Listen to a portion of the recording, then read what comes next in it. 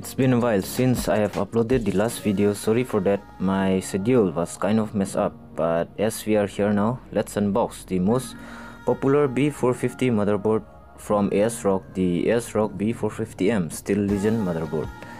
It is one of the most popular and recommended motherboard by PC builders and many YouTubers. Under the Steel Legend name, there are two motherboards, the B450 Steel Legend, a full ATX MOBO, and the B450M Steel Legend, the micro ATX, which we are going to unbox it now. And we will be unboxing it in 2020, as I got this for under 8,000 rupees during the Amazon sale. And plus, many builders have a doubt for the support of 3000 series Ryzen processor and the new 5000 series processor. So now let's start with the unboxing of the motherboard. And this is how the motherboard came packed in. Inside you can't see any extra foam, just the cardboard box only, and inside is the actual package of the product. Let me take it out, and this is how the packaging looks like. The invoice or the bill here and is mentioned as 8,700 rupees, but I have actually paid 7,950 after applying the card discount. Now coming to the box of the product, you can see the Asrock B450M Steel Legend branding on the top and the 2000 and 3000 series support badging. On the side, the price mentioned is of rupees 12,000 rupees. That's the actual price when it was launched.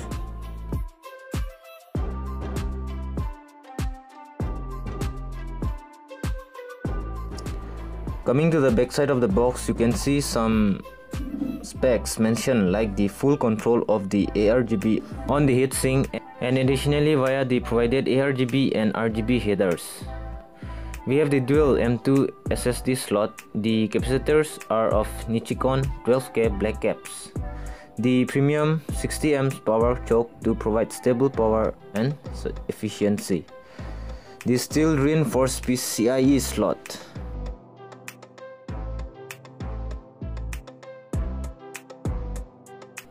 On opening the bag, first we have the memory installation guide.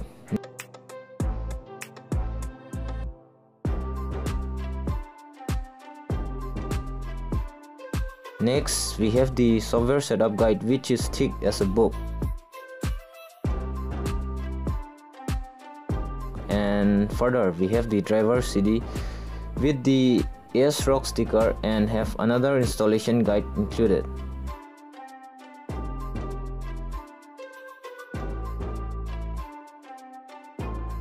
And here's the IO shield plate in this beautiful digital camo style. Further inside, we have a screw for the M2 storage, a SATA cable, and another screw for the M2 slot. I hope nothing went wrong during shipping. Everything seems to be fine as of now. The ports are looking fine.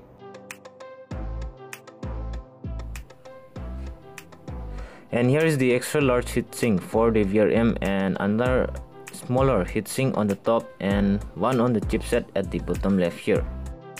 This motherboard have a 4 RAM slot which runs at dual channel. Let's have a quick overview of the headers and ports in this motherboard.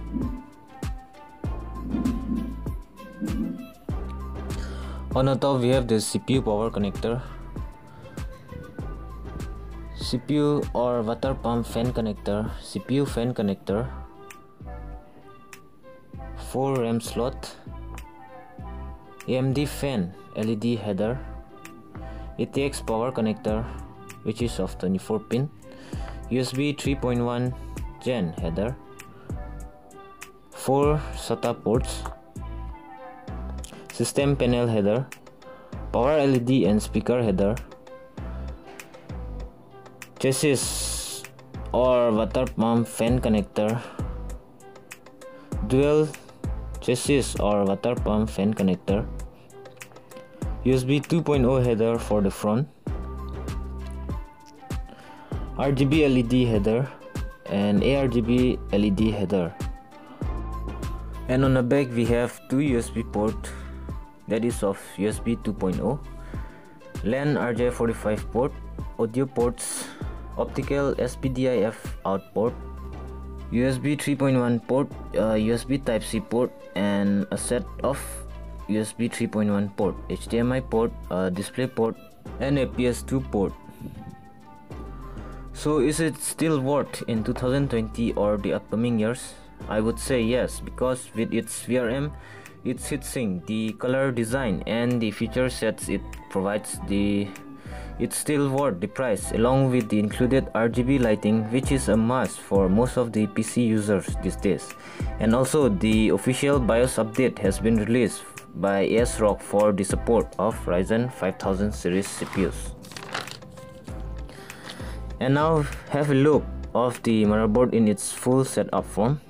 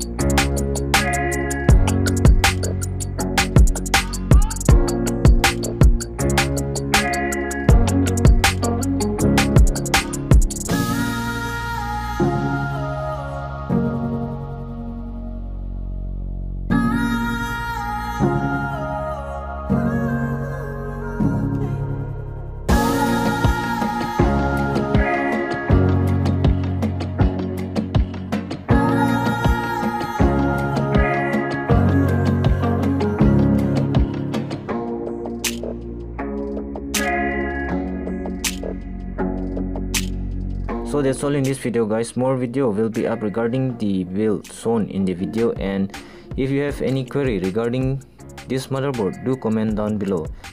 And if you have liked the video, show some love by subscribing to the channel and share the video. Thank you, stay home, stay safe.